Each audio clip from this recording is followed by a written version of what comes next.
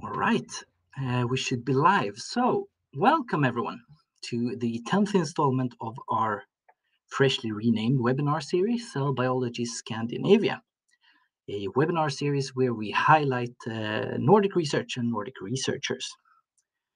My name is Daniel. I work at Milmedtech AB, present in Sweden and Norway. We are hosting this event together with the Baker Corporation. A bit more about that to come. The title for today's event will be The Time-Resolved Genomic Impact of Wnt beta-catenin Signaling. And this is a lecture that we host together with our invited lecturer, Pierfrancesco Pagella, who is a senior postdoctoral researcher at the Wallenberg Center of Molecular Medicine in Linköping, in Sweden. We're going to start off this event with an introduction relating to the event itself and to Milmedtech and the Baker Corporation. That will be done by me, since sadly my co-host got a change of flight times on her flight tickets, so she couldn't be available as she is on a flight right now. But I will do my best in her absence. And then in a few minutes, we will hand over the entire event to Pierfrancesco, who will give his excited lecture that you're all here to listen to. After he's done with his lecture, we will also change to a live Q&A session. During the live Q&A, we will turn off the recording and everyone can turn on the cameras and microphones to attend. There's also an opportunity to just write questions in the chat box. We can turn them into questions and bring them up on the front screen as well. So, we're the hosts of this event. Milmedtech AB, our slogan is Tailored Laboratory and Industry Technologies. We're located in Sweden and Norway. And what we do, we work with technology. We supply, maintain, and install simple laboratory equipment, industrial equipment to more advanced custom projects. We're the general agent to several leading manufacturers worldwide, including Baker, our co-partner of this event. Since I have your attention, I'm going to present a piece of equipment that we like to promote during these events. And this is the in vivo from Baker. What I want you to ask yourselves is if a deviation from physiological conditions can affect your results. Of course, then specifically physiological oxygen concentrations. The in vivo is a combination of a glove box and an incubator, which gives you precision control of, most importantly, oxygen, but also carbon dioxide, relative humidity, temperature, and much more. So for any cell culture that demands physiological oxygen, in our view, most cell culture, but traditionally these are used in hypoxia research, cancer, and stem cell research. You can find more information about this on our website or on the Baker Co. Website. Some suggested reading, looking into the field of Wnt signaling and the beta-catenin pathway and oxygen. There is a lot of research and a lot of data to be found. I selected a recent article this time relating to the mesendoderm differentiation and how oxygen and hypoxia is related to the Wnt and beta-catenin pathway. So a lot of research, and of course, if you're working with this, we think physiological oxygen is relevant. Co-host then is the Baker Corporation, and my co-host won't be here, so I'll do my best. Their slogan is Progressive Scientific Performance. And Baker is, originally Baker was the inventor of the first biological safety cabinet in 1948. These days, Baker has grown and also assimilated the Ruskin brand for hypoxia, physoxia equipment, and the Clean Air company in the Netherlands that have been working on biological safety cabinets since the 1970s. Together, then, these are all under one harmonized brand, which you can see here with their brand new low type. One of the events that you're working with, in addition to what you're listening to currently, is the Hypox EU. So this is a quarterly online seminar series relating directly to hypoxia research, where the seminars involve multiple lectures each time they take place. And this is organized together with a scientific committee featuring, among others, Randall Johnson from the Karolinska Institute. If you want to read more about this hypoxia research series, you can find more information about that on the hypoxieu.com website. You can also then contact Krista Rantanen, who was supposed to be my co-host today, at the email shown below. I'm going to end my minutes by presenting our next event coming up in May. The title of that webinar will be How to Fit In, Mechanics of Cell Integration in Vivo. And the lecture will be given by Associate Professor Jakub Sedzinski from the University of Copenhagen. The date will be the 17th of May, and the time will be 15:30 to 16:30. We hope, of course, to see you there. That's all for my quick, short introduction. I will now hand over the reins to Pierfrancesco, who will turn on his camera and microphone. Please enjoy. Thank you very much, Daniel, for the introduction, and thank you all for joining here. So, as Daniel already introduced, I'm Pierfrancesco Pagella. I work at Linköping University within the group of Professor Claudio Cantu. And today we'll be updating you a bit about our efforts towards our common goal, which is pretty broad, which consists in understanding how cell-cell communication affects the way our genome works. And to do this, we have a favorite cell-cell communication system. Just let me know if anything goes wrong with the presentation in the meantime.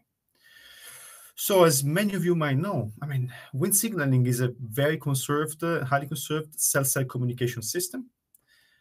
This is based, what we call canonical Wnt signaling is based on the action of this intracellular mediator called beta-catenin. So in the absence of signaling, so when the signaling is inactive, beta-catenin is continuously degraded by a so-called description complex, which is a complex of 4 proteins which continuously target beta-catenin for degradation. Upon Wnt activation, what happens? Wnt ligands are present either in the extracellular space or they're secreted from the same cell. They interact with their receptors Fritzl and the co-receptors LRP. And as an effect, they inhibit the distraction complex. So what happens is the distraction complex is inhibited, beta-catenin is free to accumulate in the cytoplasm. And as a result, it translocates to the nucleus, where it activates a set of so-called Wnt target genes. Now, why are we interested in this pathway? Well, the Wnt signaling, and the canonical Wnt signaling modulates many cellular processes during development, during generation in adult life, and, for example, homeostasis of organs like the gut. And when deregulated, it leads to cancer. So it is it's extremely interesting both for understanding how our body works, but also for therapeutical purposes, to understand how Wnt beta-catenin signaling works in detail. Now, the Wnt signaling is based on a very complex combination between 19 ligands and 15 receptors, the vast majority of which, in the end, all converge on one downstream effector in the nucleus, beta-catenin. Now, despite many studies, many decades of study that interest this field, there are many pressing questions still open. One of these that we find particularly interesting is actually how would Wnt beta-catenin work on a genomic level. This model of functioning that I just briefly exposed has been very well characterized for what concerns specific Wnt target genes. However, development, regeneration, differentiation, cancer are things that go beyond an effect on specific target genes this must remodel the genome as a whole. So that's one of the questions we aim to address. A second big question, a second big topic often neglected is the concept of time. Indeed, cells are exposed to Wnt stimulation, but stimulation from any pathway, to say, for a very different amount of time. So our question is, being exposed to the signaling for 1 hour against 5 minutes, is it 1 hour would just be a potentiation of the fact you see at 5 minutes? Or would the pathway be working in a different way or eliciting radically different effects depending on how long it actually has been activated? The third axis, the tissue cell specificity. As you see, the model is pretty standardized, so there is not much space for variation between different cell types. Then the question arises, how does the same signaling pathway exert different effects in different conditions? One answer could be, of course, a cellular environment, but what if the pathway itself actually is different in different cell and tissue conditions? Now, we decided to focus our attention on beta-catenin itself. Indeed, because that's the common element from all the pathways, and it's the direct mediator of the transcriptional output of Wnt signaling. Now, to start, since we wanted to start with our focus on beta-catenin, we wanted to reply to 3 very basic and fundamental questions. First of all, what are beta-catenin targets genome-wide throughout the genome? Indeed, I mean, different studies addressed via ChIP-seq, for example, the beta-catenin binding profile to the DNA and its interaction with other transcription factors to mediate transcription. We would like to provide a much higher, a much more, let's say, holistic view at this point. Second point, we would like to investigate time components, so whether beta-catenin binds the target genes simultaneously on a time-dependent fashion. And actually, are what we call at the moment Wnt target genes the full story? Or if we analyze different time points, we might find many other, or much less, Wnt target genes. Third point, we would like to investigate whether beta-catenin binds different targets in different cell types and how.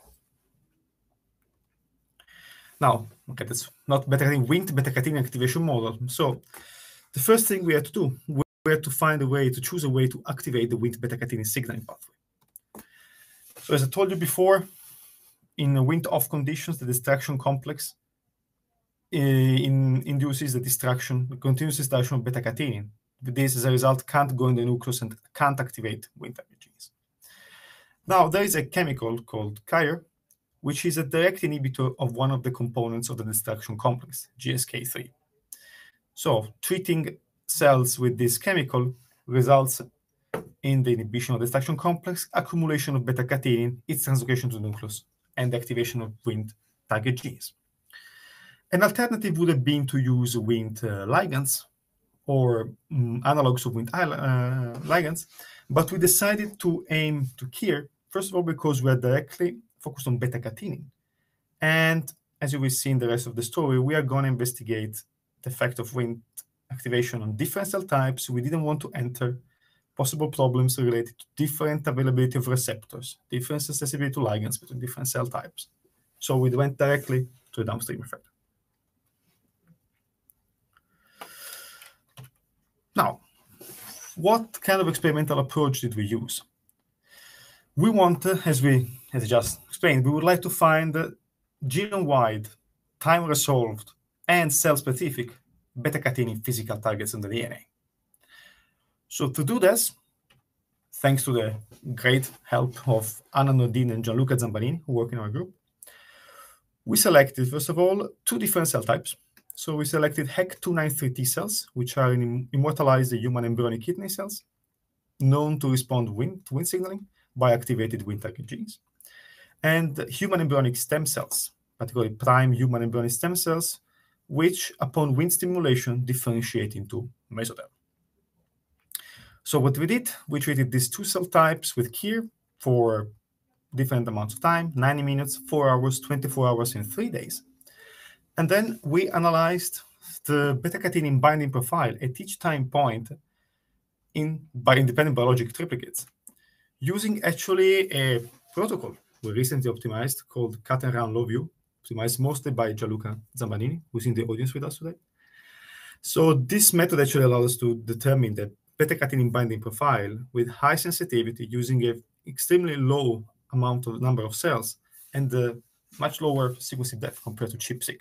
So allowing us to increase the number of replicates, increase the number of time points, etc. Something that will be very difficult using other techniques. So what did we manage to do? First of all, first goal succeeded. We managed to produce an atlas, a map of high confidence beta-catenin binding events. We kept as good events, binding events, only things that we can observe at least in triplicates. And for example, as an example of how our tracks would look like, these are cut-and-run tracks, HEC293, human embryonic stem cells, showing beta-catenin binding. I'm showing here AXIN2, which is the favorite Wnt target gene from the field. And we can say that we have no beta-catenin binding at time 0 in Wnt conditions, neither in HEC nor in embryonic stem cells. But we start seeing a binding of beta-catenin both at the promoter of AXIN2 and at the characterized enhancer downstream of AXIN2 already from 90 minutes and maintaining it at 4, 24 hours, and 3 days of stimulation. We see the same thing in human embryonic stem cells, but I'm already starting to spoil a bit a part of the conclusions later on. You see here this binding event of beta-catenin, some kilobases upstream of AXIN2, which is actually observed only in embryonic stem cells and not in HEC cells. As a, let's say, quality control, I mean, we did a motif analysis under the peaks for beta-catenin in these two data sets. And we found that actually under the motifs that are mostly enriched within the beta-catenin peaks are actually TCF-left motifs. Why that's a good sign? Well, beta-catenin is not able to bind DNA by itself. It uses other transcription factors which directly do that. And the transcription factors that help beta-catenin and Wnt target genes actually are TCF and left transcription factors.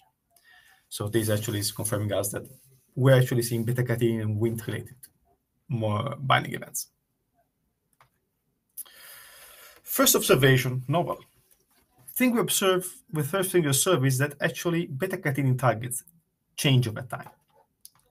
If we look at a simple quantification of the number of beta-catenin DNA binding events over time, for example, in human embryonic stem cells, we observe a huge variability.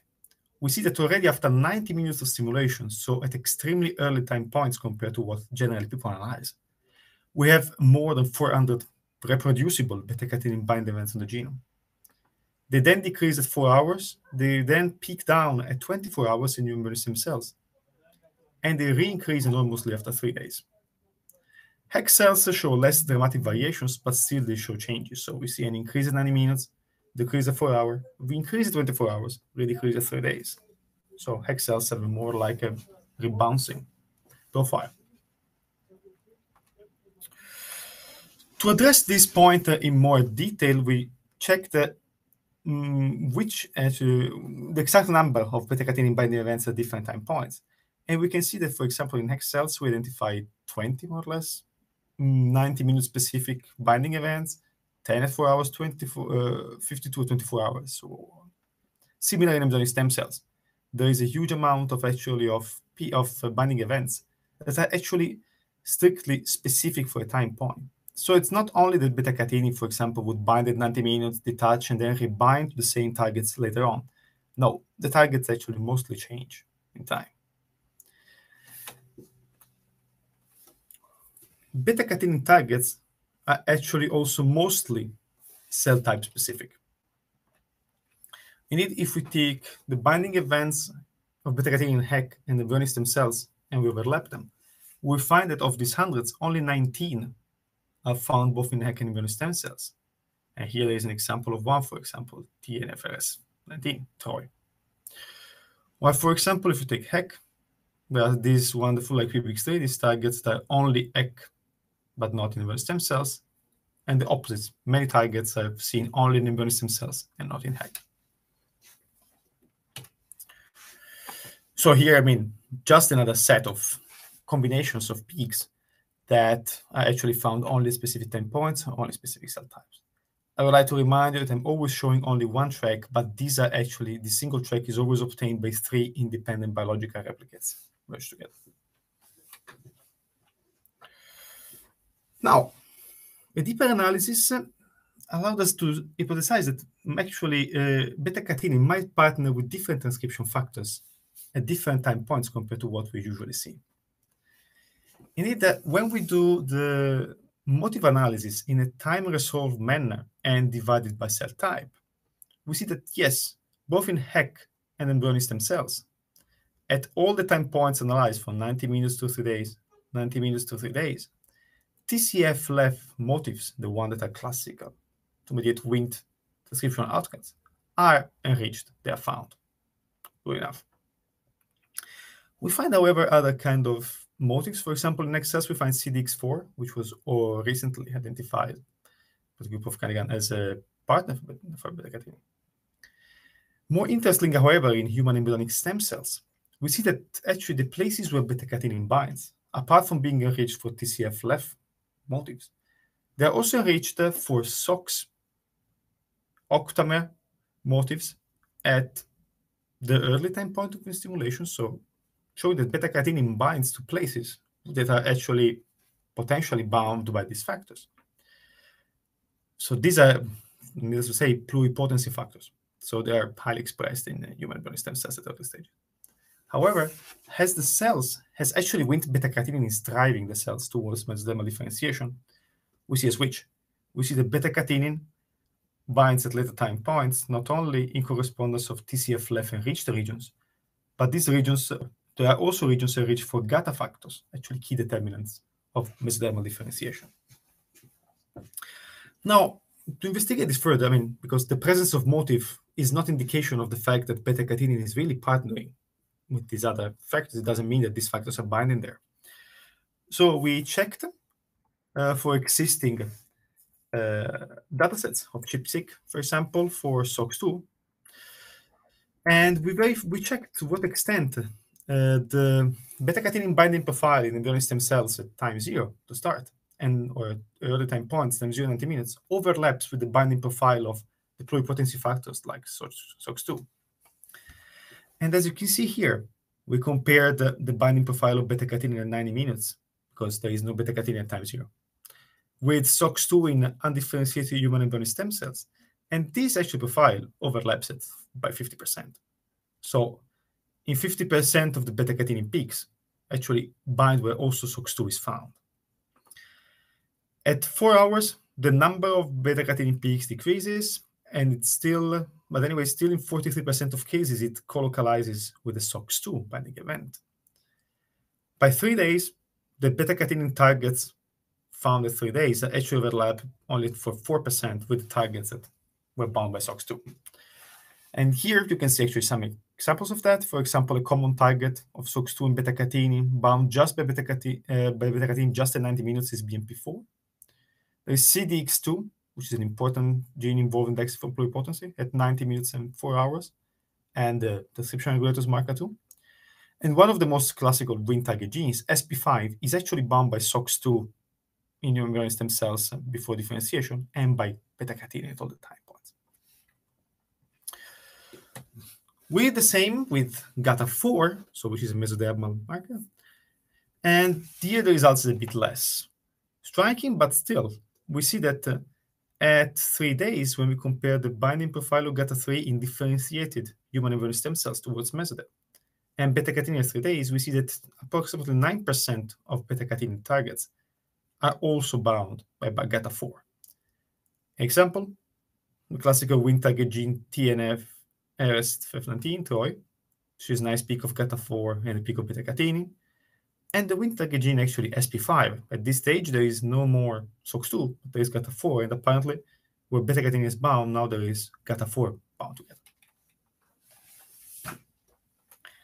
So to summarize this first part, our deep analysis actually identified the 2 different interesting events. The fact that beta-catenin physical targets are highly time and cell specific, and that beta-catenin potentially interacts with diverse transcription factors at different time points and in different cells. Now we know the second big question, which is also could be apparently obvious. Indeed, the only reason why people would care about beta-catenin in the nucleus is because it modulates gene expression. Now we found high confidence reproducible beta-catenin physical targets over time in the nucleus. How does it correlate with gene expression? I mean, according to the one would expect that every binding event of beta-catenin corresponds to the activation of the gene related to the binding event. So what we did, actually, thanks to the great help by Simon Söderholm, we took all the beta-catenin physical targets, as identified by Kateran before, that we identified at 90 minutes, 4 hours, and 24 hours. And then we checked whether their binding to the DNA induced gene expression changes within 24 hours. So I'll guide through this apparently complex slide. So we took all the binding events for beta-catenin. We assigned these binding events to genes, because if, for example, if a binding event happens on a promoter, that's easy to assign. That would be the gene of same. But many of the beta-catenin binding events happen in intergenic regions or in putative enhancers or enhancers. So these have been assigned to a gene based on available data sets. We find that actually there are 37 common target genes between HEK and embryonic stem cells within these first 24 hours. There are 195 HEK-specific targets and 778 embryonic stem cells specific targets. Then we checked by RNA sequencing what indeed happens to these targets.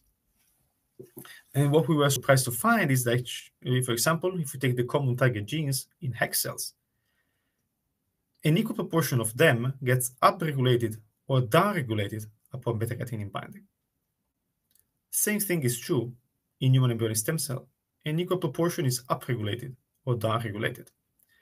Upregulated genes actually include the famous and very well characterized Wnt target genes according to the field, like AXIN2, DKK1, NKD1, etc. So these, according to the literature, they get upregulated upon Wnt, beta-catenin activation, beta-catenin binding. We confirm this. But many others actually are downregulated. Many of them actually don't result. Actually, many binding events are not associated with transcriptional changes. We did the analysis in a bit of a more refined manner. So we checked what happened when beta-catenin was binding its targets only, for example, at one time point and then was released. What would be the effect on the gene expression at 24 hours? And we see that also here there is not much correlation. So we see that, for example, in embryonic stem cells, genes targeted by beta-catenin only at 90 minutes. Actually, in 77 cases, they were upregulated 24 hours. In 100 cases, they were downregulated 24 hours. The proportion remains similar at the different time points. Only those genes that have been targeted at all the time points consistently, so where we see a beta-catenin peak at 90 minutes, 4 hours, and 24 hours, show mostly an increase in gene expression. And one among these, there are Wnt target genes AXIN2 and SP5. Now, our analysis suggests that actually beta-catenin binding can be associated both to upregulation and downregulation of physical target genes expression. Now, that's a surprise for us. This is, however, corroborated by previous observations that were not based on beta-catenin binding. They were based on Wnt activation upstream, which actually reported massive inhibition of transcription upon Wnt beta-catenin activation also at short time points. So probably the function of Wnt beta-catenin signaling goes much beyond the classic just Wnt activator, where just the classic transcription activation.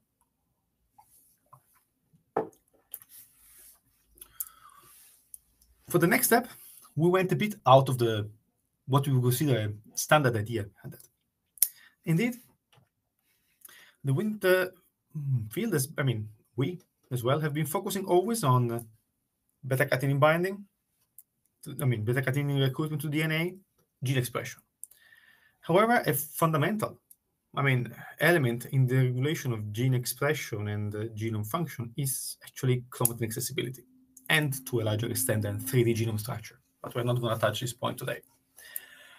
So when looking at literature, there is really nearly no evidence there is very few papers from the past that try to investigate whether beta-catenin binding and Wnt activation modulates chromatin accessibility, not only Wnt target genes, but at the genomic level. And that's something that we would expect to happen, since Wnt beta-catenin has been shown to be sufficient to induce radical changes like induced differentiation of cells. So what we did, as before, we took HEX cells and human embryonic stem cells in Wnt-off conditions, assumingly in a chromatin state A. We treated them with Kieso to activate Wnt beta-catenin signaling, and we analyzed them via ATAC signaling, via ATAC sequencing at different time points to verify whether the stimulation of Wnt would stimulate remodeling of the chromatin. So what we did, as I said, so it was a time-resolved ATAC sequencing upon Wnt beta-catenin activation in embryonic stem cells, analyzed by the great Simon Söderholm. And we managed to obtain beautiful ATAC profiles. And as we can see here, for example, the ATAC signal is highly enriched at promoters, but also in regulatory regions. Here we see always our favorite gene, AXIN2. And we see that, for example, we see its promoter region visible at different time points in HEX cells, and also in human embryonic stem cells. But already here, AXIN2, we go a bit upstream. Do you remember the beta-catenin binding event early enough?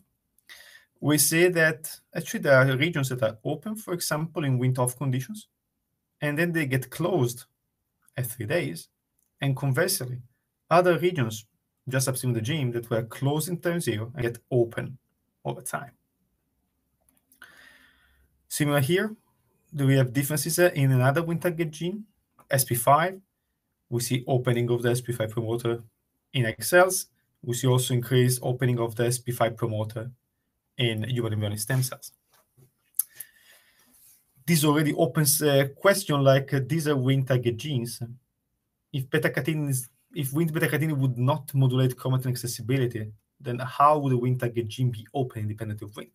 That opens many questions. As internal control also, we see octamer4, which is a pluripotency gene which has to be switched off for good upon differentiation of pluripotent stem cells into more differentiated progeny. We see that indeed the octamer4 promoter region is open in embryonic stem cells at time 0, 4 hours, and 24 hours, but it's completely closed by 3 days.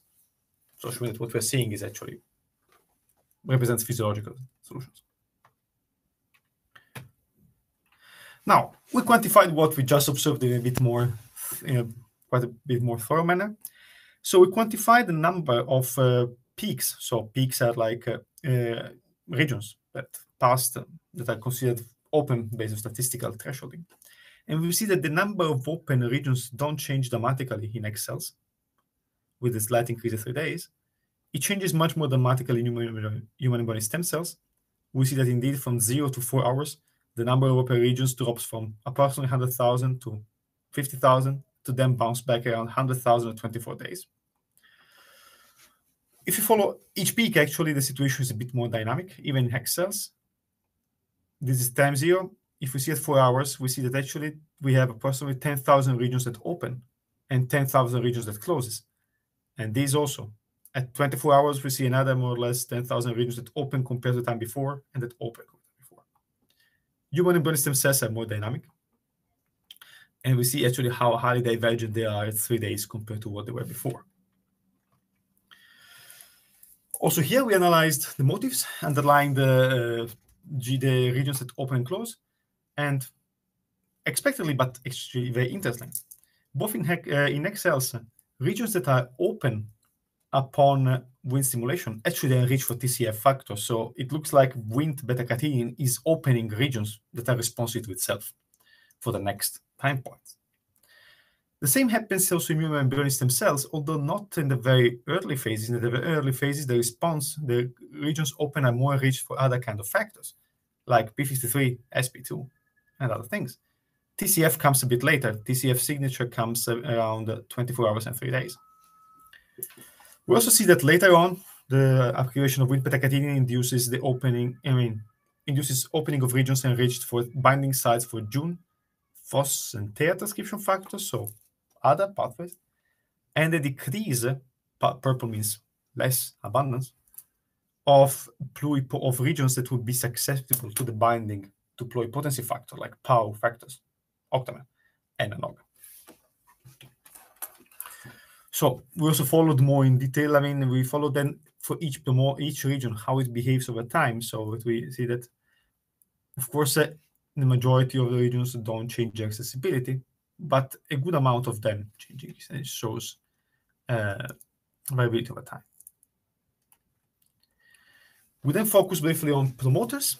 So promoters are the regions that are more easily assigned to actual genes. So we checked, we did the gene ontology analysis on promoters that close and promoters that open over time in response to Wnt signaling.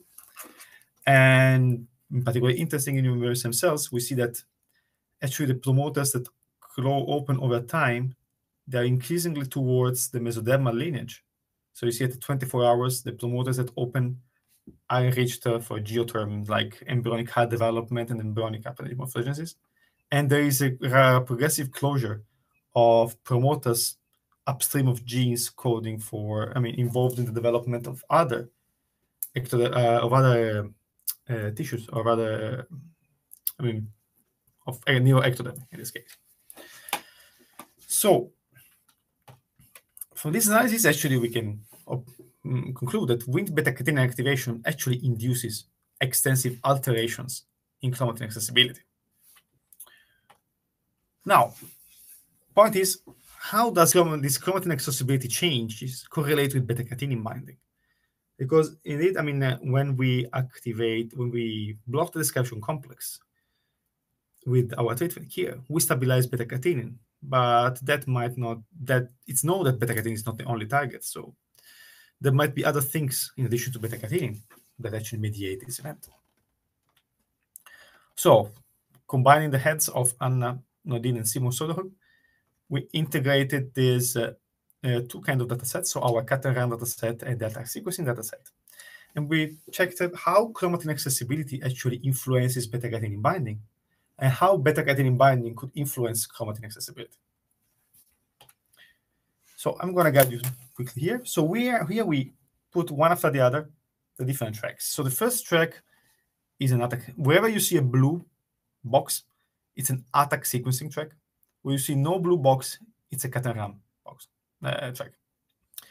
So here we have some examples. So we see that in hexels, for example, in this region, in the middle of the DSG4 gene, we see that there is no the chromatin is not accessible in Wnt conditions, and there is no beta-catenin bound.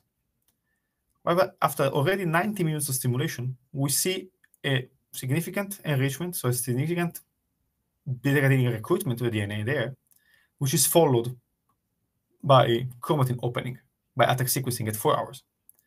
And then both beta-catenin is found there throughout the stimulation time, and the chromatin is open throughout the stimulation time.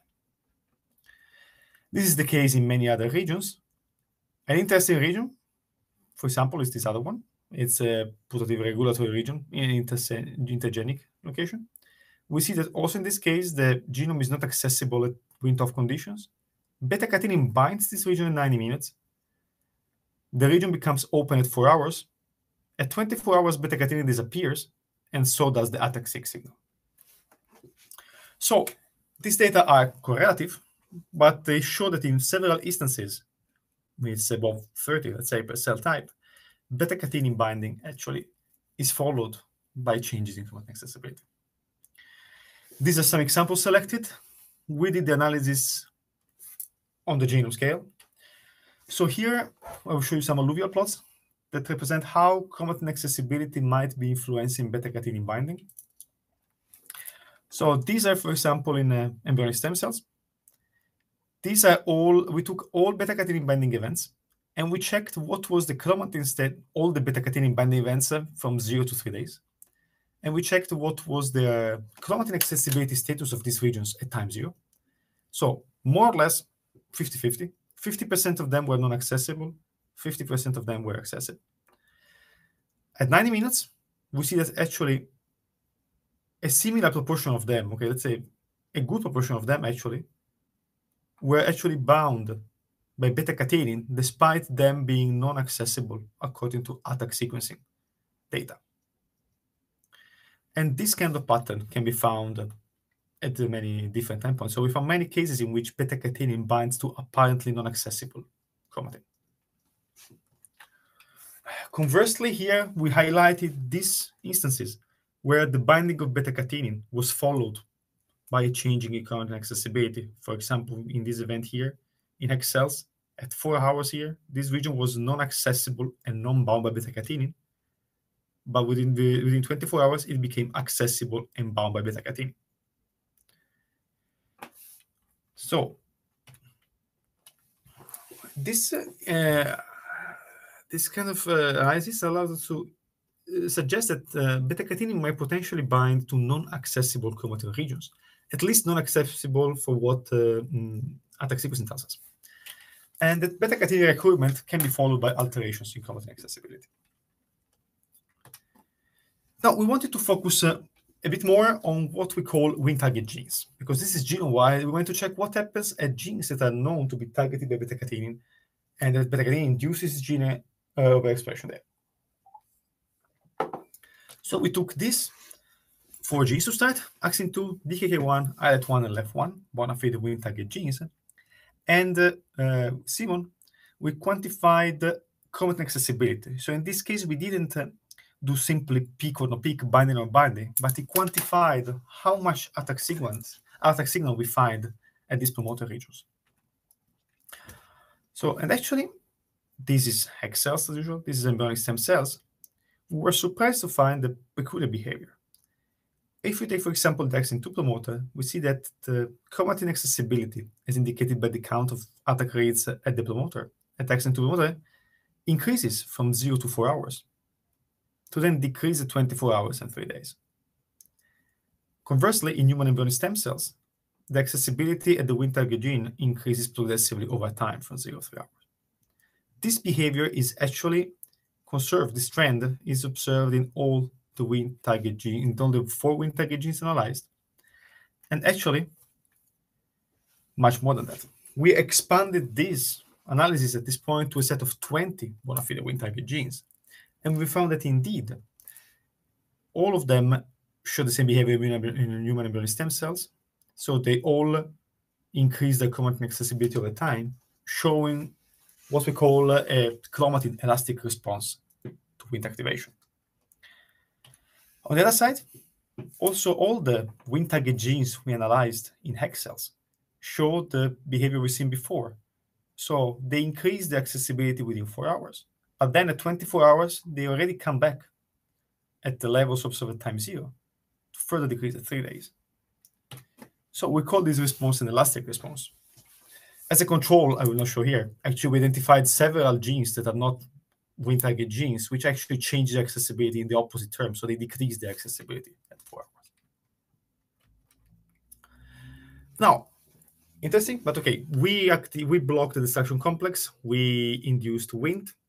Now, we ask, is beta-catenin itself needed to modulate chromatin accessibility? I mean, it's not known that beta-catenin would modulate chromatin accessibility. So we first reconfirm our data using attack PCR. So we've seen that also in another set of 6 experiments, we can actually observe the opening and the closing of the promoter, for example, of AXIN2 upon Wnt activation. When we do, however, the same thing in beta-catenin knockout Hex cells, we don't see anything. So the chromatin doesn't open at the promoter of AXIN2, nor of the one of DKK1 and other target genes analyzed. We tried to partially rescue this phenotype by overexpressing a constitutively active form of beta-catenin, a form that is irresponsive to a description to the destruction complex. And indeed, we could rescue, at least in part, the opening of the chromatin. We observed that overexpression of beta-catenin in itself allows to double up the accessibility at AXIN2 promoter. So this suggests that if not sufficient, beta-catenin is actually necessary to elicit this Wnt-dependent chromatin opening. Now, the last question that we try to assess is whether how beta-catenin could do that. Indeed, beta-catenin doesn't have chromatin remodeling domains, so it can't do it by itself. Our educated guess was actually that beta-catenin, we know that beta-catenin is known to recruit CBPP300, which is an histone acetyltransferase, to the promoters of Wnt target genes. So we investigated whether inhibiting CBP300 would phenocopy beta-catenin loss. And the answer is yes. If we treat wild-type cells, HEX cells, with KIR, but in the presence of a CBP300 inhibitor, actually we don't have any opening of the promoter. Funnily enough, however, the same thing happens also when we do the opposite. So we inhibit an histone deacetylase. Also, we prevent the opening of the chromatin.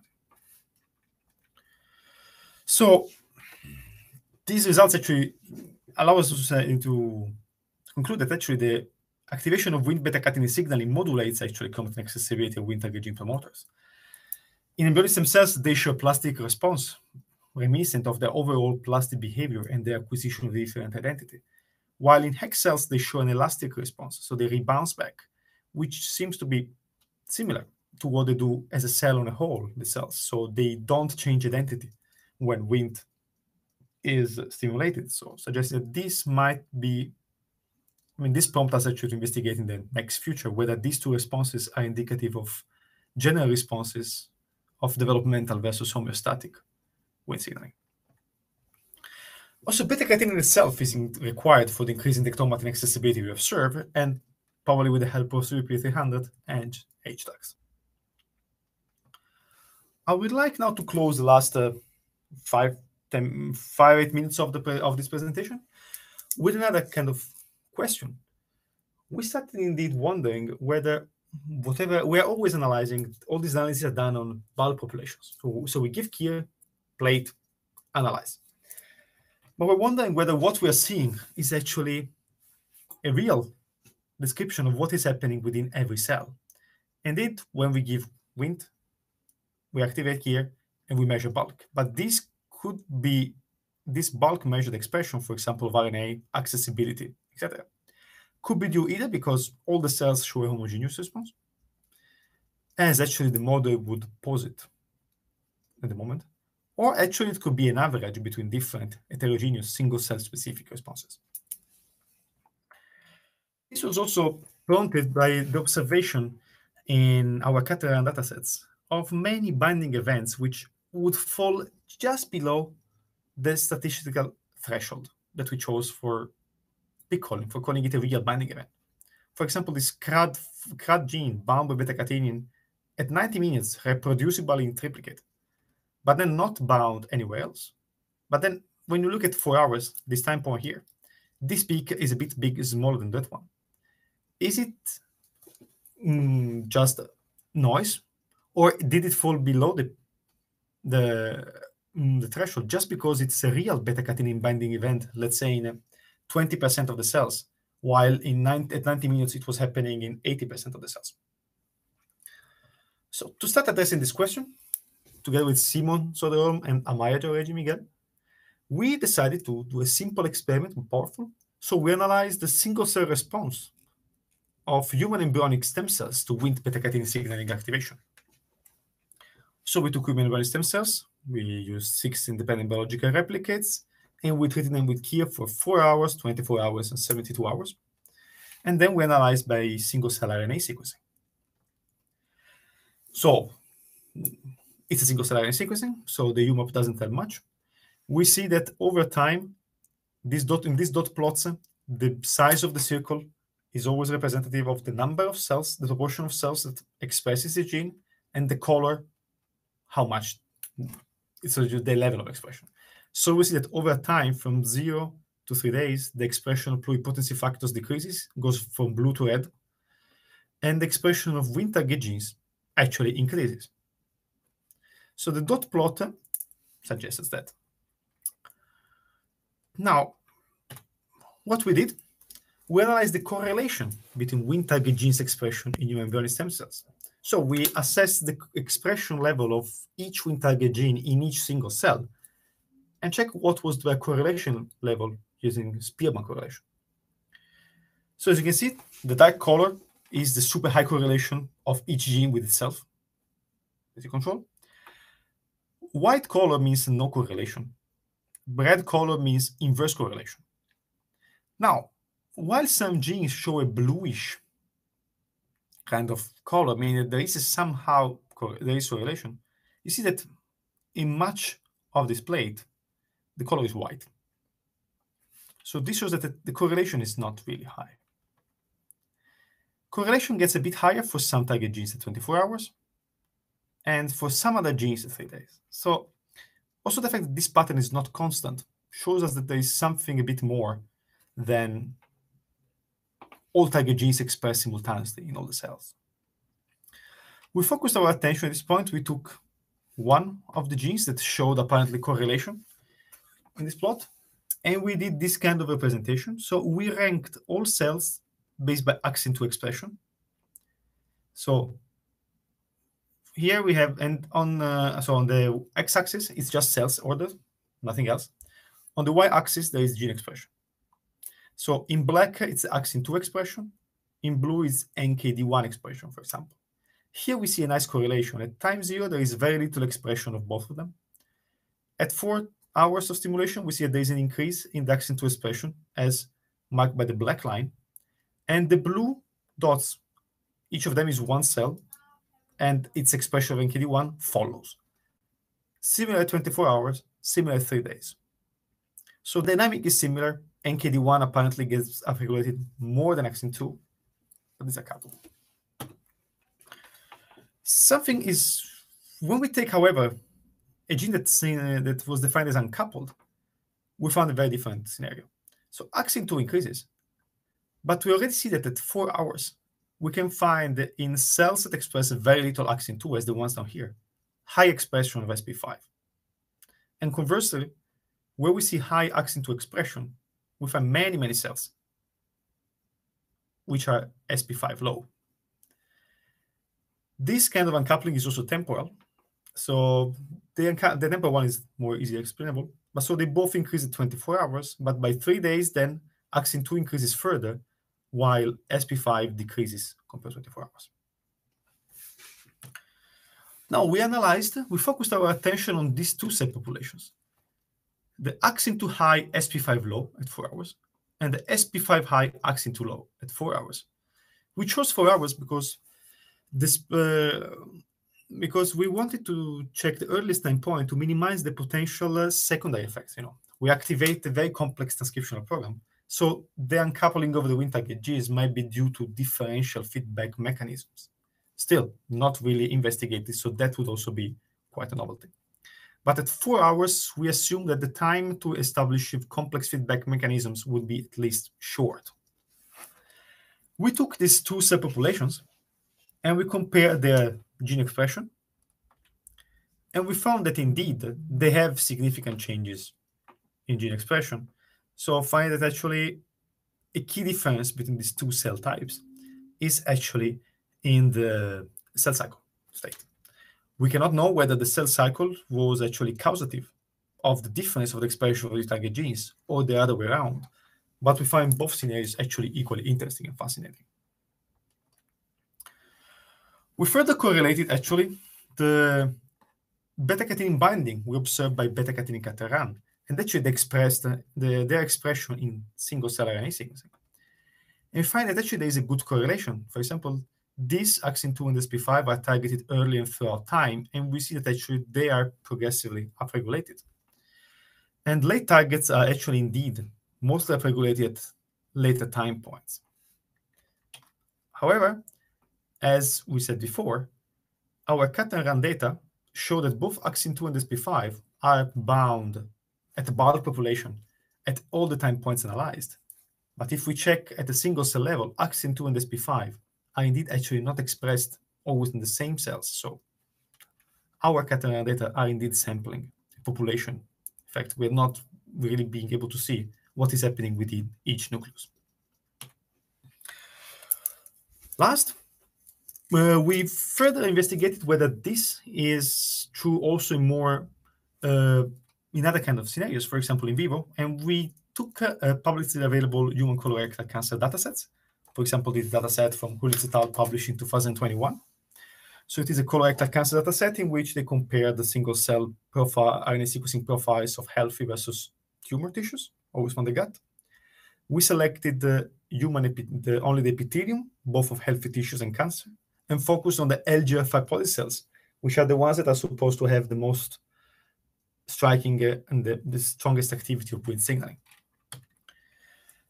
We found, first of all, that the amount of AXIN2 expressing cells within the LGR5 positive cells in the single cell dataset is not super high. But also here, the expression of AXIN2 is not really coupled with the one, for example, of SP5. The same target gene we found before is uncoupled in human embryonic stem cells. And in general, the correlation between Wnt target gene expression in healthy LGR5 positive cells is not super high. So, suggesting that most probably the Wnt target genes are very often not expressed together upon Wnt stimulation.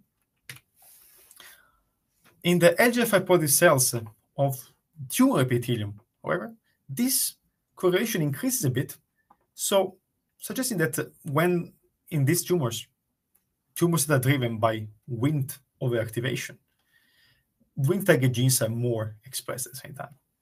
However, when we distribute the cells again by AXIN2 expression, we find also here population where you have very high SP5 expression, and in this case, no AXIN2 expression, and cells that show the opposite behavior. So where AXIN2 is very high and SP5 is very low. We further confirmed, we didn't, I'm not going to show here, but we observed a similar behavior in other two kinds of datasets, a dataset of hex cells generated by us, and publicly available developmental datasets, in particular in the developing for LIMP. So to conclude the whole talk, actually, I would like to give you the key messages. So we show that actually Wnt beta-catenin targets are time and cell specific. Most of them are Wnt time and cell specific. Wnt beta-catenin activation can induce extensive alterations of chromatin accessibility, and beta-catenin potentially binds to non-accessible chromatin regions and is involved in the modulation of chromatin accessibility. Wnt target promoters also show different chromatin responses in different cells that might be actually a chromatin response that might be indicative of an underlying tendency to either respond in a plastic way or in a repulsive way to the stimuli Wnt gives them. And then also that Wnt target genes are not activated homogeneously by Wnt beta-catenin at the single cell level. So rather, the situation is much more heterogeneous than what currently postulated by the model.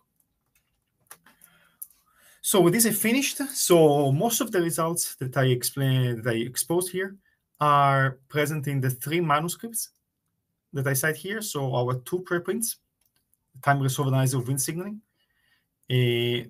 and the single-cell response to Wnt activation is another bioarchive preprint. They're both in review currently. And then the protocol that allows actually the profiling, the time-resolved profiling of beta-catenin is actually available also and has been published in development at the end of last year. With this, I conclude. I would like to thank the group, Claudio Cantù, Anna Nordin, Sino Holmon, Gianluca Zambanini, and Amaya for the great help for all this work, all the group for the support, and our funding agencies, you for your attention, and Daniel Entity for providing me the possibility to present my data. Thank you very much.